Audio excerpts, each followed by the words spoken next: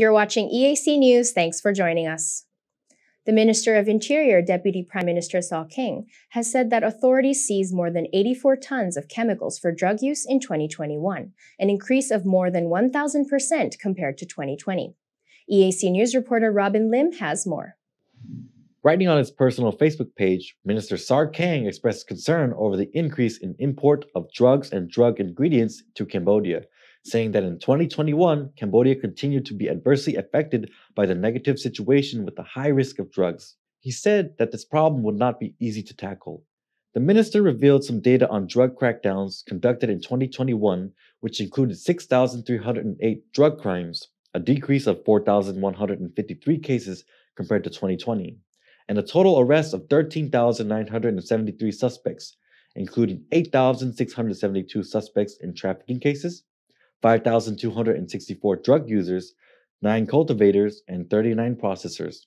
Among those suspects, 365 were foreigners. He also added that in 2021, the police seized a total of more than 4 tons and 689 kilograms of drugs and cracked down on 53,187 fresh marijuana plants and more than 135 kilograms of dried marijuana, while the drug chemical crackdown of about 84 tons indicated an increase of more than 1,000% from the previous year. The police reported also confiscating a total of 79 firearms during these crackdowns. The minister further wrote saying that although the number of drug cases cracked down on the authorities has decreased, the number of cases of major drug offenses has increased, with a total of about 80 tons of drugs seized, including dangerous large-scale automatic processing machines in Phnom Penh and other provinces bordering Laos, Thailand, and Vietnam, both coming through the post office and maritime imports.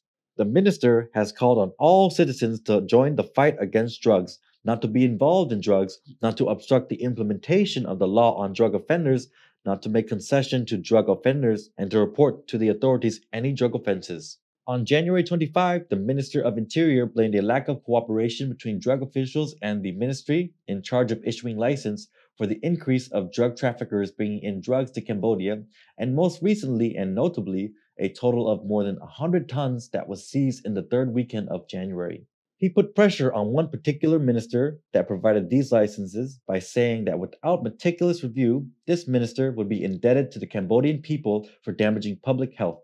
One day after Minister Sar Kheng's remarks, the Minister of Agriculture ordered the General Department of Agriculture of the ministry to pay more attention to the control of chemical fertilizers and pesticides that can be used in drug production, requiring cooperation with the drug authorities to carefully check for the entrance of these chemical fertilizers and drugs into Cambodia. Robin Lim, EAC News.